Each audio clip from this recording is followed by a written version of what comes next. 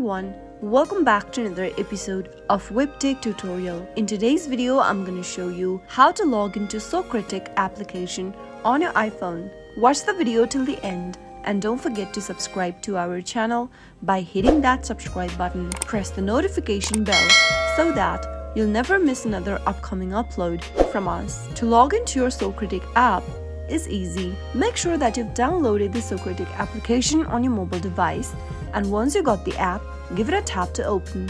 You can easily log into your Socratic app by using your Google account. Simply go ahead and choose your Google account that you would like to use for Socratic. You can also add another Google account by tapping on Add Another Account. Type in your Google account's credential in the text boxes and log into your account just like that. As soon as you log in, you'll end up in the camera. That is how you'll be able to log into your Socratic app. I hope the tutorial was helpful to you. If it was, go ahead and give us a thumbs up. I'll be back soon with more videos like this. Thank you for watching.